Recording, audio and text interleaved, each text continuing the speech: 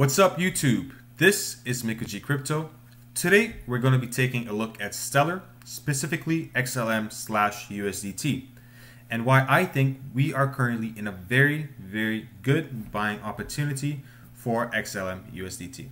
So for today's analysis, I'll be doing a complete analysis. I'll be doing a technical as well as a fundamental and then a sentimental analysis, giving us a complete picture of what XLM is currently doing. Okay, so on the technical aspect, first I'll start off with the monthly, then the daily, then the 4 hourly, and then I'll go to the hourly in order to find us the best entry. So for XLM, let's start with the monthly. Today is March the 1st, and XLM currently closed extremely bullish for the month of February. Generally, if you see this candlestick over here, generally when you have this candlestick, what it means is that the bulls were in control, it pushed it up, and now the bears kind of took over, and now we are currently in a major support. So generally the next candlestick would occur is the next candlestick will fill up this area, okay? And if that were to occur, that will be a 50% gain for the month of March, okay? This is just off the candlestick action talking on the month in the monthly basis. Now we'll go down to the daily basis to try to see exactly what's happening. And on the daily basis, I'll try to mark off some structure, okay? So what I'll do is I'll just pull up this trend line and I'll mark it off. Okay, so we have this trend line. It's touched it once, twice, 3 times, and currently we are respecting the trend line. Also, another thing I would like to tell you guys is on the daily basis, we have something very nice that I like to trade off, and that is a divergence on the RSI. And sorry, I'm drawing that wrong. It's over here. Okay, so that's a divergence on the RSI. So what does that mean? That basically means is this area is higher than this area, right? But over here, this area is lower on to this area. So there's a difference between the two. On the RSI, this area is showing that it's higher than this area, but on the actual chart, this area is lower than that area. When you see an RSI in a longing scenario, generally this means that a reversal could happen. So as you've seen, we have retraced this trend line. So at some point in time, this correction is done and we could see a move to the upside. Okay, obviously this isn't 100% of the time that the RSI works, but it is a very good confirmation to show that we could potentially go to the upside sometime soon. Okay, also another thing I like to point out is we are currently also in a horizontal zone and we have respected it and we have rejected it. Okay, now what I'll do is I'll go to the 4 hourly to show you exactly what's happening. Yeah. So what I'll do here is I'm going to draw a trend line. Okay, so this is our trend line currently. Okay, and this is what we're respecting on the way down for Stellar Lumen. Okay, so currently we are attempting to break out of this resistance area.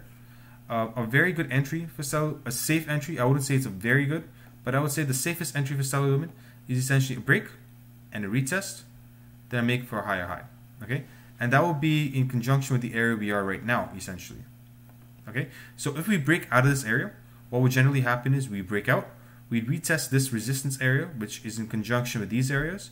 If we show rejection, we will come back down for the support, and we will show support in this area. And if that happens, we can definitely make a higher high, and that will be to the next major support zone. So this is what Stellar Lumen could potentially do in the next coming days. And this is very practical because Bitcoin is showing some stability right now. Okay, and also I'll try to mark out the next major support zones for Stellar Lumen. And right now Stellar Lumen is currently, I'll mark out the 272 and the 618 and use this for the Fibonacci extension to show where we could potentially head, okay, for Stellar. And from our current price, what I'll do is I'll try to show you exactly how far we could go. So we go 44% to its all-time high. The next take profit zone will be a 60%, which would be the 0.67 region. And the next take profit zone after that will be 80% to the next take profit region. And that will be at 0.76. Okay, so these are our 3 targets, 0.60, 0.67, and 0.76. These are our 3 take profit zones. And again, I'll give off both the scenarios as well, the bullish and the bearish. And this would be the bullish scenario, which is scenario A. And then this would be the bearish scenario, which is scenario B. Okay, again, the entry for us would be a break of this trend line because this trend line is currently holding the price down. So what we need is a clear break of this trend line to show that a potential new structure will form.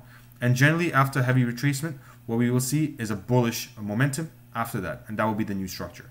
So if we break this trend line decisively, we come back up, possibly to the 0.47 region. We could potentially have a pullback to the 0.42 region, and if we show rejection over there, we will definitely make our way to this all-time high of 0.60. So that's where we are with XLM USDT currently on the technical aspect. Now what I'll do is I'll look at the fundamental aspect, and on the fundamental aspect, what I'll do is I look at the news, because I like to trade news, okay?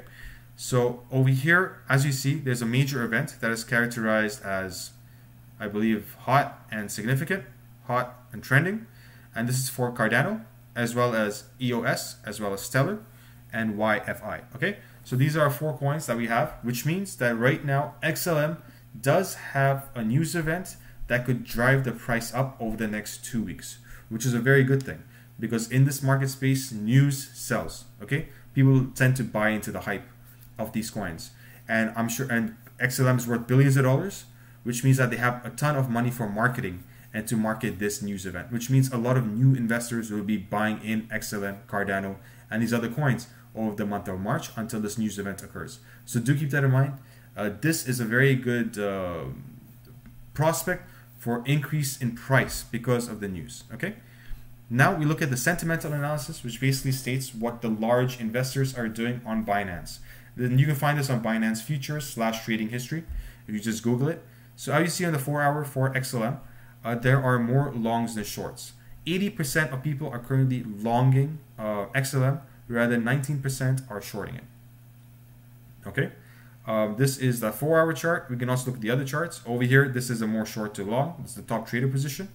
But over here, it's a more long to short again, which is a 79% long to 20% short, which is a 3.78 long to short ratio, which is very good in my opinion. So this is where we're currently at for XLM. In my opinion, XLM can definitely make a move to the upside. It's extremely doable, specifically also because the fact that Bitcoin has now stabilized and the correction could possibly be over at this point in time. Okay, so I hope you guys enjoyed that. This was a complete analysis of XLM. I ran through the technical aspect, the fundamental aspect, and the sentimental aspect, giving you guys a clear picture of what could happen in the coming days for Stellar Lumen. Okay guys, I hope you enjoyed that and have a good day.